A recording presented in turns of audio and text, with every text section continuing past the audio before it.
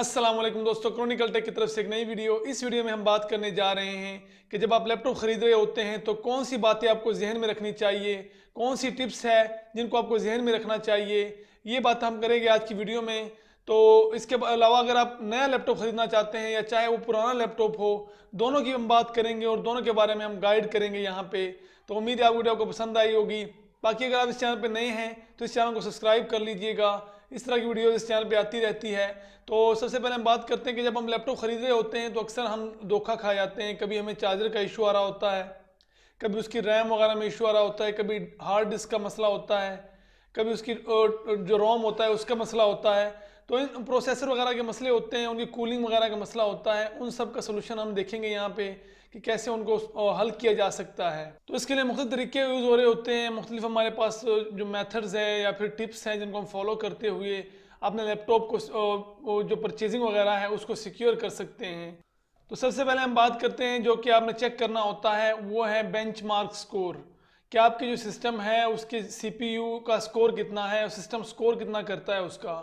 तो इसके लिए आप मैनुअली चेक कर सकते हैं उसकी स्पीड वगैरह, जब फाइल वगैरह को किस तरह खोल रहा है, मल्टीपल फाइल्स वगैरह को आप चेक करें उस पर कि वो किस हिसाब से खोल रहा है, क्या वो सही काम कर रहा है, सीपीयू रिस्पॉन्स सही दे रहा है। इसके अलावा आप एक जो गीक बेंच एक सॉफ्टवेयर उसको इस्तेमाल कर सकते हैं, ऑनलाइन अवेलेबल है, उसको आप डाउनलोड करेंगे। एंड देन उसको डाउनलोड करने के बाद आप उसमें अपने सिस्टम की जो आपकी स्पेसिफिकेशन है वो ऑटोमेटिकली बता देगा आपको, उसी के मुताबिक मतलब आपको बता देगा कि आपका जो बेंच स्कोर है वो कितना है।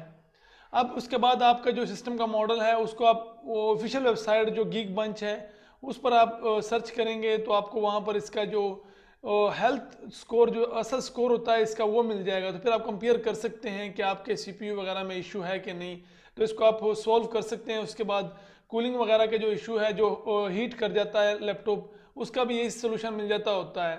अब जब आपने नया लैपटॉप खरीदना हो तो आप सबसे पहले ये सॉफ्टवेयर वगैरह इसमें इंस्टॉल करें और उसकी बेंचमार्क स्कोर चेक करें कि कैसा स्कोर है इसका, सीपीयू वगैरह जो है वो सिक्योर है, क्या ये ख़रीदने काबिल है। उसके बाद ही आप इसको ख़रीदिएगा। इसके बाद अगली बात हम करते हैं जो कि है cheque hard disk health. Hard disk की जो हेल्थ है उसको चेक करिए। अब हार्ड डिस्क असल में बहुत सारे इश्यूज फेस कर रहे होते हैं डाटा स्टोरेज के हवाले से, या फिर डाटा करप्ट हो रहा होता है उसमें। तो उसके लिए फिर एक सॉफ्टवेयर है, उसका नाम अभी मेरे ज़हन में नहीं है लेकिन डिस्क्रिप्शन में आपको लिंक मिल जाएगा। तो शायद यहाँ मेरे पास इंस्टॉल ही है, वो सेंटिनल के नाम से है कोई। तो इस तरह का सॉफ्टवेयर है। तो अभी ये मेरा शो कर रहा है 99 स्कोर शो कर रहा है, मतलब हार्ड डिस्क की जो हेल्थ है। आपको डिस्क्रिप्शन में लिंक मिल जाएगा, आप उस सॉफ्टवेयर को इंस्टॉल करेंगे अपने सिस्टम में। फिर जब वो इंस्टॉल होता है तो आपके सिस्टम में वो बताता रहता है कि आपके सिस्टम की हेल्थ, आपके सिस्टम के जो हार्ड डिस्क है उसकी हेल्थ कितनी है। तो फिर आप जब आपने नया लैपटॉप खरीदना है तो आप उसमें इंस्टॉल कर लें और चेक कर रहे हैं कि इसका हार्ड डिस्क जो है वो सिक्योर है भी कि नहीं, और मतलब अगर सिक्योर है तो किस हद तक है, या फिर उसमें कोई इश्यूज़ हैं तो वो किस हद तक है। तो ये आपको हेल्प करेगा एक अच्छा लैपटॉप सेलेक्ट करने में। नेक्स्ट हम बात करते हैं कि जो सिस्टम आप खरीदेंगे उसका आप रिव्यू देख लें ऑनलाइन। ऑनलाइन वीडियोस अवेलेबल है, यूट्यूब पर बहुत सारी वीडियोस अवेलेबल है, आप चेक कर सकते हैं। या फिर आप ऑनलाइन कम्युनिटीज़ है, फेसबुक पेजेस वगैरह है, वहाँ पे आप लोगों से पूछ सकते हैं कि मैंने ये लैपटॉप खरीदना है तो इसका क्या रिव्यू है, इसके बारे में। ऑनलाइन आपको सब कुछ मिल जाता होता है रिव्यू में इसकी मतलब अनबॉक्सिंग जो होती है, अनबॉक्सिंग से लेकर इसको चलाने तक और इस पर प्रोग्राम रन करने तक का रिव्यू आपको मिल जाएगा और उसमें स्पेसिफिकेशन वगैरह सब कुछ मिल जाती होती है। तो आपने जब भी नया लैपटॉप खरीदना हो पहले आप रिव्यू कर लें। यहाँ पे अक्सर लोग एक्साइटेड होकर ख़रीद लेते हैं लैपटॉप, और जब बाद में इसमें इश्यूज होते हैं तो फिर लोग पछता रहे होते हैं कि हमने ये लैपटॉप क्यों ख़रीदा, हमारी स्पेसिफिकेशन को पूरा नहीं कर रहा, हमारे ऑटो कार्ड वगैरह जो है उनको रन नहीं कर रहा, वो सिस्टम इस पर नहीं चल रहे। तो फिर आपने पहले सेलेक्ट करने होते हैं, आपने पहले रिव्यू लेना होता है। तो अगले बात हम करते हैं बैटरी हेल्थ और चार्जर के बारे में। बैटरी हेल्थ और चार्जर जो है इसमें बहुत सारे लोग धोखा खा जाते हैं। मतलब आज जब यूज़ लैपटॉप खरीद रहे होते हैं तो मार्केट में क्या होता है कि यूज़ लैपटॉप की बैटरी जो होती है अक्सर डेड हुई होती है, तो वो कोई चाइना वाली बैटरी डाल देते हैं। अब उस बैटरी ने 3-4 दिन सही चलना है, उसके बाद वो ख़राबी करती है। तो आपने देखना ये कि ये बैटरी जो है ये किस हद तक सही रहती है, आपने टेस्ट करना है खुद वहाँ पे, खुद मतलब जो 3-4 घंटे वहीं पे टेस्ट करना है। जब आप लैपटॉप खरीद रहे होते हैं तो शॉप पे आप उस बैटरी को फुल करवाएंगे, फुल ही होती है अक्सर। उसके बाद इसको यूज़ करें, आप कोई मूवी वगैरह देख लें, आप कोई सॉफ्टवेयर वगैरह चला रहे हैं उस पर, और चेक करें कि लैपटॉप बैटरी जो है किस स्पीड से जा सकती है। इसके बाद आप जो नीचे आइकन आ रहा होता है बैटरी का, उस पर हवर कर सकते हैं और वहाँ पे आ रहा होता है कि इतने मिनट रहती है, इतने % है। उसके बाद आप 10 मिनट बाद दोबारा हवर करके देखिए कि वो किस स्पीड से नीचे आ रही है।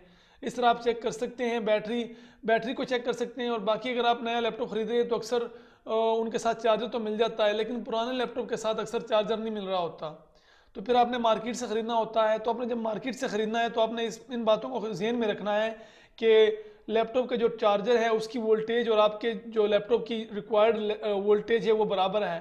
अक्सर हाई वोल्टेज हम खरीद लेते हैं या लो वोल्टेज खरीदते हैं तो फिर वो लैपटॉप के लिए और बैटरी के लिए नुकसानदेह साबित होते हैं और आपकी बैटरी बहुत जल्द ख़त्म हो जाती है, डेड हो जाती है एक तरह से। तो इन बातों को आपने ज़हन में रखना है। अगर आपने नया चार्जर लेना है तो आपने देखना है कि आपके सिस्टम के साथ वो पूरा उतरता है कि नहीं। नेक्स्ट हम बात करते हैं आउटडेटेड ड्राइवर इश्यूज़ के बारे में। ड्राइवर्स के साथ जो इश्यूज होते हैं, मतलब ड्राइवर्स आपके आउटडेटेड होते हैं और वो फिर उनकी अपडेट्स मिल नहीं रही होती। तो ये इशू मेरे साथ हुआ था जब 2011 या 12 में मैंने पहला सिस्टम खरीदा था। IBM का था थिंक पैड, जो है छोटा सा एक नोटबुक होता है। अब वो सिस्टम जो था वो कोई पुराना मॉडल था और मैंने ख़रीद लिया था गलती से। उसके बाद जब मैंने उसमें पहली बार विंडो की तो उसके ड्राइवर्स नहीं मिल रहे थे विंडोज़ के। अब विंडोज़ के ड्राइवर, उसमें विंडो 8 भी नहीं हो रही थी, सिस्टम हल्का थोड़ा, और विंडो 7 जो था उसके ड्राइवर्स नहीं मिल रहे थे। तो बाद में अक्सर मुझे कुछ ड्राइवर्स के बगैर गुजारा करना पड़ा, मतलब वो इंटरनेट से कनेक्ट नहीं हो पा रहा था क्योंकि इंटरनेट के जो उसके वाईफाई के ड्राइवर्स वगैरह थे वो अवेलेबल ही नहीं थे ऑनलाइन, उनकी ऑफिशियल वेबसाइट पे भी नहीं थे, क्योंकि वो कह रहे थे कि हमने सिस्टम को ख़त्म कर दिया इसको, तो इसकी अपडेट्स नहीं आ रही। तो आपने देखना ये होता है कि सिस्टम जो आप ख़रीद रहे होते हैं उसके ड्राइवर वो कंपैटिबल हैं जो लेटेस्ट टेक्नोलॉजी है या फिर लेटेस्ट ट्रेंड्स जो हैं उनके साथ। क्या आप कोई पुराना मॉडल तो नहीं खरीद रहे, ये बातें आपने ज़हन में रखनी है। आपने ऑनलाइन रिव्यू वगैरह चेक करने हैं कि आपने जो मॉडल ख़रीदना है उस मॉडल के ड्राइवर्स वगैरह उनकी ऑफिशियल वेबसाइट पे अवेलेबल है कि नहीं, आप खुद भी चेक कर सकते हैं इसको। तो ये बातें आपने ज़हन में रखनी है, छोटी छोटी बातें हैं। आगे हम बात करते हैं एक और टिप की, जो कि छठी टिप है हमारी ये। इसके बारे में बात करते हैं कि आपने चेक करनी होती है स्क्रीन, कि आपके सिस्टम की स्क्रीन है वो ठीक है कि नहीं, उसके पिक्सल्स जो है वो सारे सही काम कर रहे हैं। तो इसको आप मुख्तलिफ तरीक़ों से टेस्ट कर सकते हैं, लेकिन जो सबसे आसान तरीका है वो ये है कि आप एक बिल्कुल फुल वाइट जो होता है वो वाला वॉलपेपर और एक फुल ब्लैक वॉलपेपर डाउनलोड करें और उनको डेस्कटॉप पर लगाएं, सेट करें डेस्कटॉप पे वॉलपेपर्स को। आप पहले ब्लैक को चेक करें और उसके बाद वाइट को, और दोनों में चेक करें कि आपके सिस्टम की जो स्क्रीन है वो फुली शो हो रही है ठीक से, कहीं नुक्कल वगैरह में कोई पिक्सल्स वगैरह का इशू तो नहीं है, कभी सेंटर में कुछ पिक्सल्स का इशू होता है तो वो ठीक से शो नहीं कर रहा। तो ये चीज़ें आप इसी तरह चेक कर सकते हैं। आपने जो वॉल पेपर्स हैं वो बिल्कुल सॉलिड वाइट कलर के और सॉलिड ब्लैक कलर दोनों कलर चेक करने हैं इस पर। तो इन कलर से आपको पता चल जाए कि आपके सिस्टम के पिक्सल्स में कोई इशू तो नहीं है।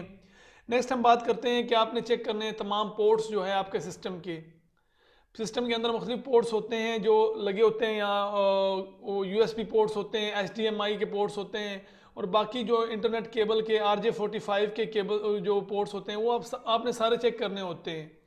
अब जो सेकंड हैंड लैपटॉप हम खरीद रहे होते हैं उनमें बहुत ज़्यादा ये इश्यूज़ होते हैं। इवन कि मेरे इस सिस्टम के साथ इश्यूज़ हैं।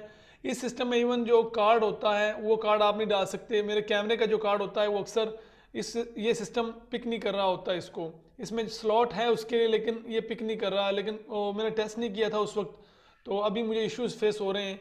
तो ये तो कार्ड की बात हो रही है। यहाँ पे हम बात कर रहे थे पोर्ट्स की, पोर्ट्स के साथ भी ये इशू होता है। अक्सर आपके पोर्ट जो है वो काम नहीं कर रहे होते हैं, आपका CD-ROM काम नहीं कर रहा होता, वो आपने चेक करने होते हैं। वहीं पे आप चेक करें कि आपका CD-ROM पोर्ट्स जो है सारे सही से काम कर रहे हैं। आपके पास कोई USB होनी चाहिए, आपके पास कोई इंटरनेट केबल होनी चाहिए, उसके ज़रिए आप आसानी के साथ चेक कर सकते हैं। अब मैं दोबारा आपको बता दूं कि पुराने लैपटॉप जो होते हैं सेकंड हैंड, वो अक्सर बेचने के पीछे वजह यही होती है कि उनके पोर्ट्स काम नहीं कर रहे होते हैं। आप जब भी किसी ने पुराना लैपटॉप बेच रहे हैं तो पहले आप रीज़न भी पूछेंगे कि वो बेच क्यों रहे हैं। अब वो अगर ये बहुत कम वजह होती है कि वो अपग्रेड करने के लिए लैपटॉप को बेच रहे हैं। अक्सर लैपटॉप में इशू होता है इसलिए लोग बेच रहे होते हैं, और पोर्ट्स में जो इशू है वो मेन इशू है एक, जिसकी वजह से लैपटॉप लोग बेच रहे होते हैं। तो आपने पोर्ट्स वगैरह जो है वो प्रॉपरली चेक करने होते हैं, उसके बाद ही आप लैपटॉप खरीदिएगा। नेक्स्ट हम बात करते हैं कीबोर्ड और टच पैड के बारे में। अगर आपका सिस्टम कीबोर्ड है उसके साथ या टच पैड है दोनों, तो आपने कैसे चेक करने हैं। कीबोर्ड आप चेक कर सकते हैं ऑनलाइन, ऑनलाइन मुख्तलिफ जो सॉफ्टवेयर हैं या फिर वेबसाइट्स अवेलेबल हैं जहाँ से आप चेक कर सकते हैं कि आपके कीबोर्ड का कोई बटन ख़राब तो नहीं है, उसमें कोई इशू तो नहीं है। टच पैड आप चेक कर सकते हैं ऑनलाइन टच वगैरह करके, या फिर जो कीबोर्ड का होगा उस आपने सारे बटन प्रेस करने होते हैं ऑनलाइन और देखना होता है कि कोई बटन ख़राब तो नहीं, या फिर मैनुअली आप कोई नोट पैड की फ़ाइल वगैरह ओपन करें और उसमें आप टाइप करना शुरू कर दें नुक्कर एस्केप वगैरह से, या फिर 1 2 3 4 5 6 इनको लेकर बाकी एस्केप वगैरह जो है, या फिर F1 की जो है F12 तक, इनको आप ऑनलाइन भी चेक कर सकते हैं, या फिर आप मुख्तलिफ सरगर्मियाँ सरंजाम दे सकते हैं इनके ज़रिए। एंटर वगैरह को आप प्रॉपरली चेक कर लें कि इनमें कोई इश्यूज़ तो नहीं है। तो ये आपने चेक करने होते हैं। टच पैड अगर है तो टच पैड को चेक करना है कि सही काम कर रहा है कि नहीं, और अगर आपका कीबोर्ड है तो कीबोर्ड को प्रॉपरली चेक कर लिए। आगे हम बात करते हैं wifi and Bluetooth, the main issue.